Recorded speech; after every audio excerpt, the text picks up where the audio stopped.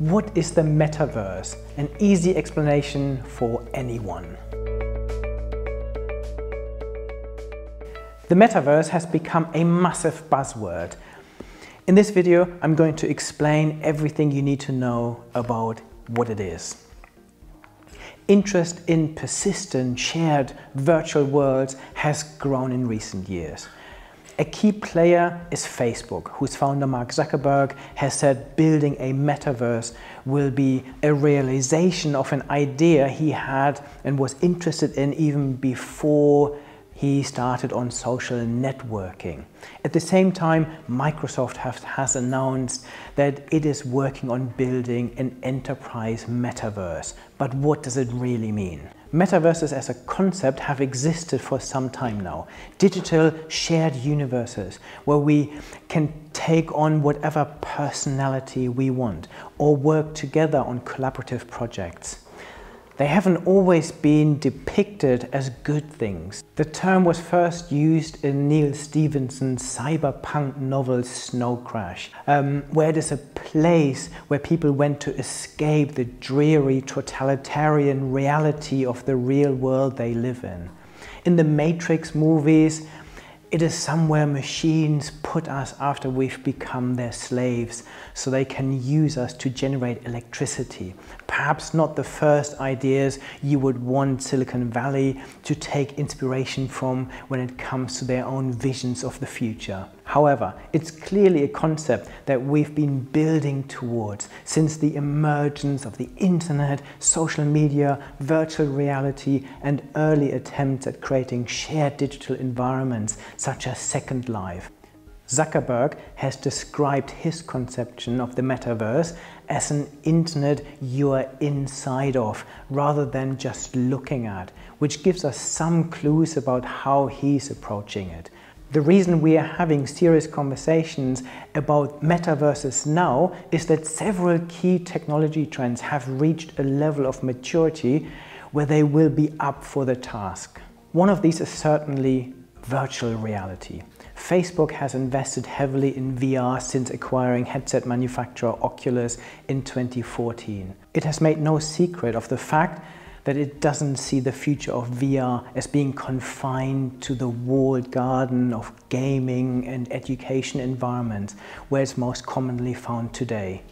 Instead, the eventual goal is fusing VR's ability to create virtual environments with the power of social media to create shared online spaces. This has been tried before. There are plenty of VR apps that allow socializing with friends, for example. But within a metaverse, the difference is that users won't necessarily be limited to a narrow range of functionality that the app has been created for, chatting or playing a game together, for example.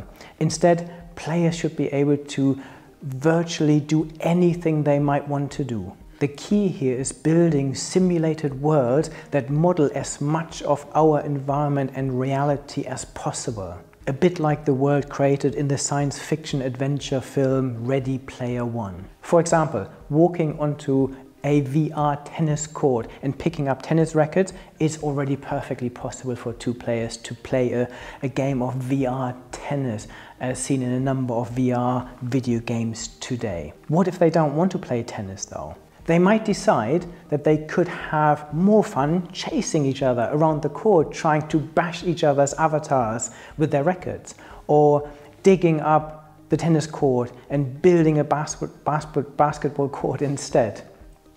Or just leaving the court and going to watch a concert or do some work in the virtual office. A key feature of the metaverse is that it should cater for emergent user behavior rather than being constrained or built for one specific purpose, like VR tennis simulation or collaborative working environments like Slack or Teams. Metaverses don't need to be limited to one platform, as long as there's shared continuous experience. Your metaverse life might take you from immersive VR environments to 3D environments rendered on a conventional flat screen to 2D applications on your mobile phone, depending on what you want to do. The important factor is that there's a continuity between activities and environments in terms of the user experience and avatar you control. Everyone seems to agree that avatars will be a core part of the metaverse experience. To fit with Zuckerberg's vision of being in the environment, there has to be some form of digital avatar of you for others to interact with. On Facebook and other social media platforms, your profile picture acts as your avatar. In a metaverse, it might be a 3D representation of you. In a gaming or fantasy metaverse environment, it might be anything you can imagine.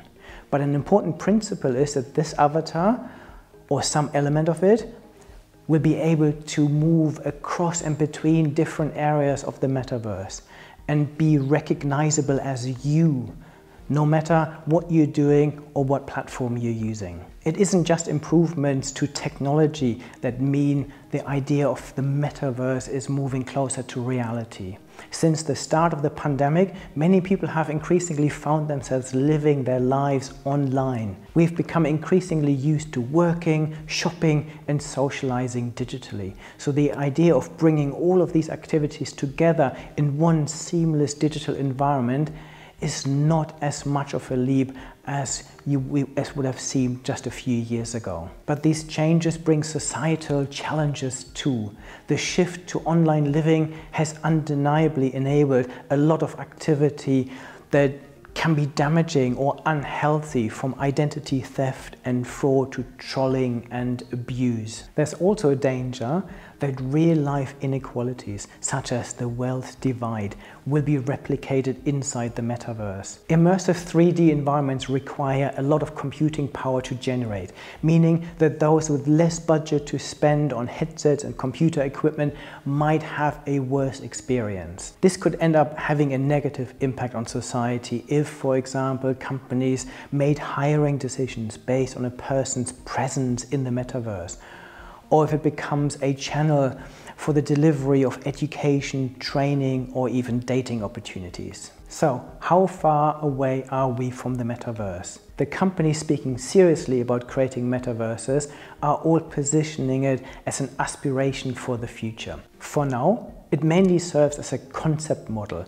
for ways that existing online environments, such as social media or work-based environments such as NVIDIA's Omniverse, can become more immersive and more deeply integrated into everyone's life. Merging virtual reality with social networking is likely to be the first step. Facebook has recently spoken extensively about its plan to do this and says that it expects this to become a reality within the next 5 years. However, it's clear that there are still a lot of problems that need to be worked through before we are ready to move our lives entirely online.